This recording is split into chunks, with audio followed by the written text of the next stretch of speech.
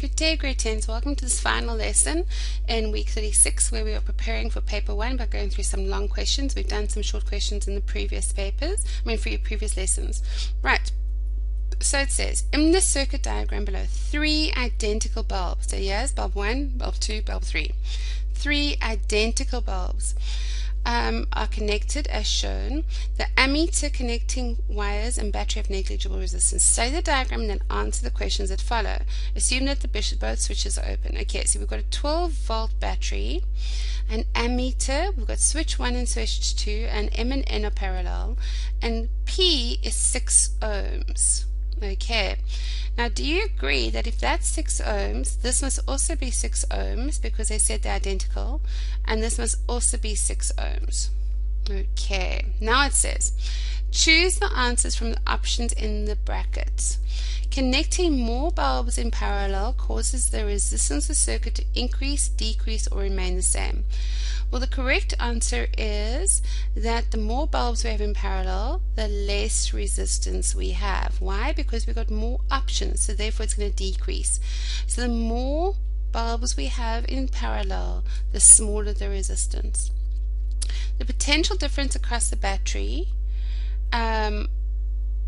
connecting more bulbs in parallel, causes the potential difference across the battery to increase, decrease, or remain the same. In this case, it will remain the same because there's no internal resistance. So in this case, we can say it will remain the same. Right, now it says the following questions refer to the circuit. Calculate the effective resistance of the circuit. Okay, so here comes into play the bit where we see that these 3 are the same. We need to work out the effective resistance. So do you agree we need to work out the parallel resistance first and then add it to the series resistance? So R parallel equals 1 over R1 plus 1 over R2, which in this case is 1 over 6 plus 1 over 6, 1 over 6, I don't know what's wrong with me today. The common denominator is 6, so it becomes 2 over 6, which is then 1 over 3. I'm just making it simpler, but that's equal to 1 over R parallel. Therefore, R parallel is equal to 3 ohms, okay, but they want the effective resistance of the circuit, which means they want the total resistance. So that means we have to add it to the series bit. So our total is 3 plus our 6 ohms, that's in series, so therefore it's 9 ohms. And there we go, we've got that. Now they want to know the reading on the ammeter. Okay, well that's pretty easy because we know Ohm's law says V equals IR. Okay, and the current that is going through here is going through this bit here, which is the main part of the circuit. Okay, we know the volts is 12 and we know the total resistance of the circuit is 9, so therefore we can say I is just 12 divided by 9, which if we divide that by 3 becomes 4 over 3 equals I, which becomes I is equal to 1,33 amps. So the reading on the ammeter is 1,33 amps. Now it says the charge that passes through P, this dude here, P, in 2 minutes. They want the Q that passes through P in 2 minutes. So before we do anything else, I'm going to convert this minutes to seconds. So to do that, we times it by 60, so that's 120 seconds. Why? Because grade 10s, that is the SI unit for time, is seconds, and we're going to be using seconds. Now they want the charge. So now we need to go look at our formula sheet. And our formula sheet has the equation V equals W over Q. That's not going to help us. It also has the formula the Q equals IT, or as I like to say, quit. Helps us remember Q is equal to IT. Do we have the current that is going through P? Yes, we do, because the current that's going through this ammeter here is the current that's going through P. So this 1,33 amps is that 1,33 amps going through there. We have the time. They've told us that it's 120 seconds, and they want the charge. So therefore Q is equal to IT. We can do it, might as well just do it here. The current is 1,33 times by the time, which is 120 seconds. So let's use our calculator. So we've got 1,33 times 120, and that gives us 159,6. 159,6. So that's 159,6. Grade 10s, am I finished? No, I'm not, because I haven't put my unit in, and my unit for charge is coulombs. So therefore the charge that passes through P in 2 minutes is 159,6 coulombs. Finally, they want to know the potential difference across each of the bulbs. Okay, so let us just change color. They're saying let's pretend there's a voltmeter here, V1, a voltmeter here, V2, and a voltmeter here, V3. And they want to know what is the potential difference across each of the bulbs. Let us start with the easiest one. Let's start with P, because that's the part that's in series in the circuit. So the voltmeter across P, I'm going to call VP, okay? Remember that VP is equal to IR. That's Ohm's law. We know the current that's going through P. It is 1,33 amps.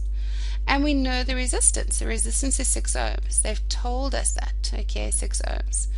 So therefore, we can pop that in our calculator. So we've got 1,33 times by 6, which is equal to 7,98 volts. 7,9, oh, I really can't write today, 7,98 volts. Okay, now that is the voltage going through here, 7,98 volts. Now they want to know what is the voltmeter reading on V2 and V1. But what's important is that these are parallel, right? So therefore they are going to have the same potential difference. They're going to have the same voltmeter reading. So I'm going to call this Vm and this Vn just to make it easy. So we know that Vm equals Vn. Okay, that's the one thing. The other thing is we know that the total amount of voltage that is supplied to the circuit is 12 volts. So the total voltage supplied to the circuit is 12 volts. So, but 7.98 volts is used to get through P, right? So we're going to minus the 7,98, and that is going to be Vm, which also equals Vn, and I'll explain why in a second again. So we're going to go 12 minus 7,98, and that is 4,02. So that is 4,02 volts. So that there is 4,02, and that there is also 4,02 volts. And I want you to think of it this way. If you're a little electron and you're going along, you go la la la la la la la all the way along here, you need to use your energy either to get through this resistor or to get through this resistor. You're not going through both.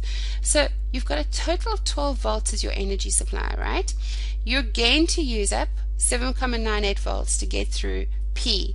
So whatever's left is the amount of volts you've got left to get through N in this case. So whether it go through N or M, because they're in parallel, they're the same, and that's how many volts are left over, which is 4,02. Right, if you're struggling with this, please go back to the electricity section and go study that, watch it carefully, and then two identical metal spheres, A and B, rest on an insulated surface and carry charges of minus 2.8 times 10 to the minus 9 and plus 4.5 times 10 to the minus 9.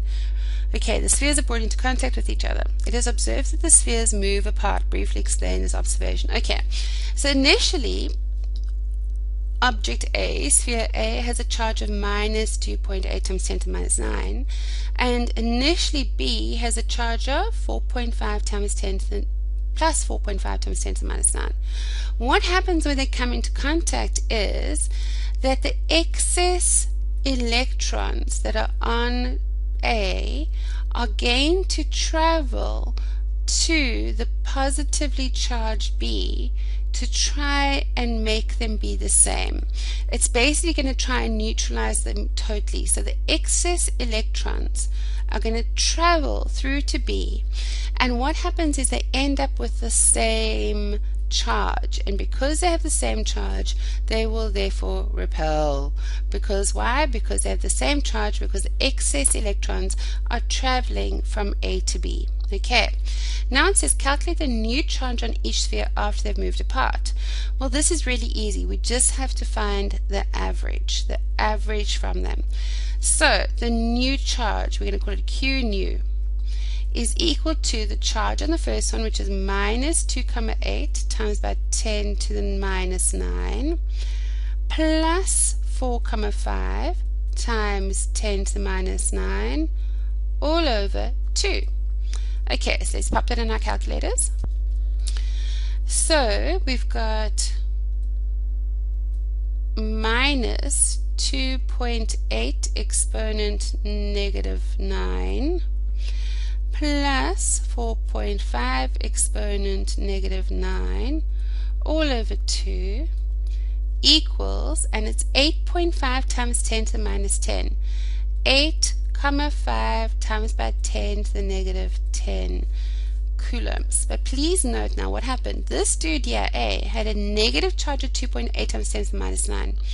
And this dude had a very positive 4.5 times 10 to the minus 9 compared to that one. A lot of electrons, excess electrons, traveled through TI till they both had the same charge of positive 8.5 times 10 to the minus 10, and that's why they repelled. Now it says calculate the number of electrons transferred from one sphere to the other during contact. So let's think about it. A started with minus 2,8 times 10 to the minus 9 coulombs. He then ended, let's write it this way, ended at 8,5 times 10 to the negative 9 coulombs. So what happened was all these electrons were lost. They were not lost, they were transferred to B. Okay? So, sorry, that's minus 10.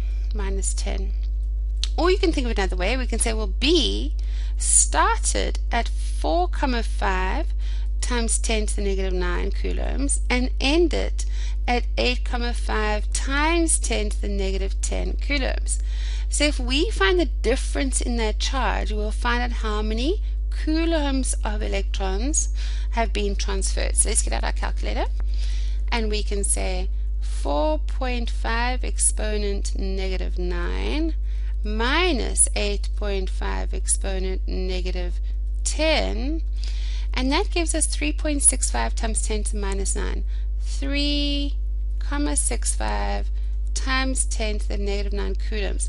That's how much charge was transferred. Okay, this at minus 3.65, this at plus 3.65. But the point is that that's how much. But they didn't ask for the charge, they wanted the number of electrons. But we know the charge on one electron is 1,6 times 10 to the negative 19. Okay, therefore the number of electrons is going to be what? What can we do? We can take this total charge of 3,65 times by 10 to the negative 9, and we can divide it by 1,6 times by 10 to the negative 19, and we'll equal with the number of electrons that have transferred. So let's do that. So we've got 3,65 exponent negative 9 divided by 1,6 exponent negative 19 equals, and we've got 2.28125 times by 10 to the 10, or remember we round to two decimal places, 2,28 times by 10 to the 10. So it's 2,28 times by 10 to the 10, and that is the number of electrons that were transferred from A to B. Right, grade 10s, again, like I said, this is supposed to be a revision for your preparation for your final exam. So if you didn't understand what was going on here, please go back to sections. On this section is specifically is electrostatics, the previous one is electric circuits, and make sure you understand. Have a great day.